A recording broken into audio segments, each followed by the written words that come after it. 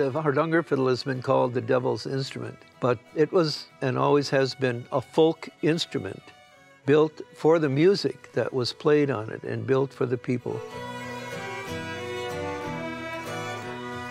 The Hardanger Fiddle actually has a fairly long history. It dates from at least the early 1600s in Norway.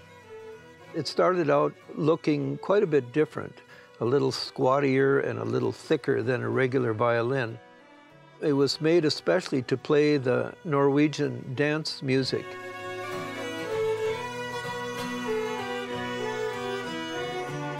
My name is Robert Edward Larsen. People call me Bud, but I live in Brainerd, Minnesota. My father was a fiddler in his younger age and a violin teacher and a collector of Hardanger fiddles. I had started to learn how to play the fiddle from my dad when I was a little kid. When I was in the 7th grade, we moved to a small apartment in Fargo. Just down the hallway from us was Gunnar Helland, and my father was a Norwegian immigrant, and he was from Norway too, so we became good friends. The Helland family in Telemark, Norway, was the largest violin-making family in the world, bigger than either Stradivarius or Graneri families. When I was in the 9th grade, I began working regularly in his shop, learning violin repair for about 9 years. Gunnar wasn't building many Hardanger fiddles at that time. He said that the tradition was really dying out. The last instrument that he built hung there in his shop for all the years that I worked with him. Then, towards the end of the time that I worked with him, he gave me that fiddle, and he said, "Someday you can finish this for me." Then finally, about 73 years after he started it, I actually finished it. It's my favorite fiddle. Gunnar used to get wood from his father in Norway. A lot of that wood came from the old Stav churches that were being taken apart. Some of these heavy timbers that they found were very good sound wood. He liked that because during the Hans Nielsen Hauge revival in Norway, there were people going around to the farmsteads destroying fiddles because they said that this was the instrument of the devil. And of course it was associated with long parties and a lot of drinking and carousing, so they had fiddle burnings. Gunnar used to say that this was a sad part of his history, but now he was building fiddles from the church, so it was a way for him to get back at the church for having destroyed so many fiddles. Hardanger fiddle is built mainly spruce tops and maple for the rest of the violin, and nowadays ebony parts. The materials in a Hardanger fiddle have changed somewhat over the years, and the designs are always changing.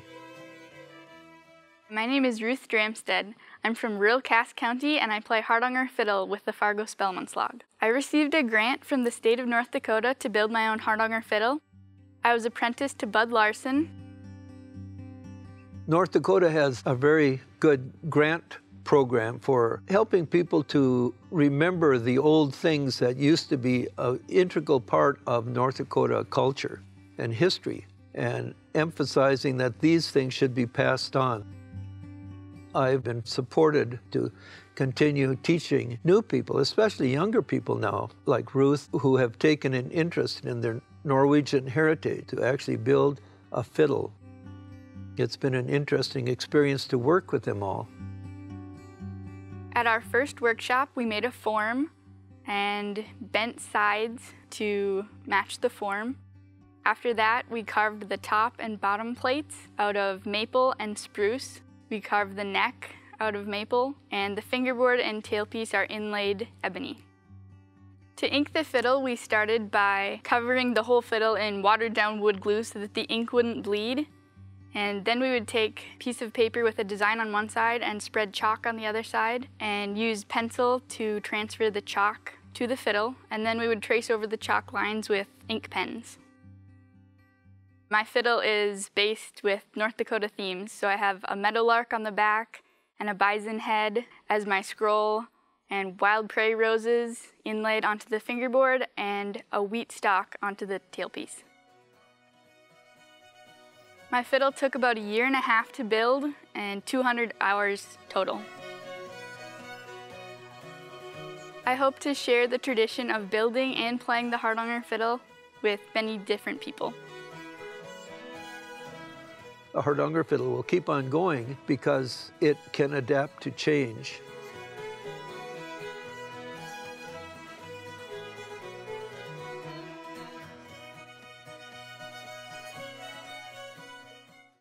Funded by the Minnesota Arts and Cultural Heritage Fund, with money from the vote of the people of Minnesota on November 4, 2008.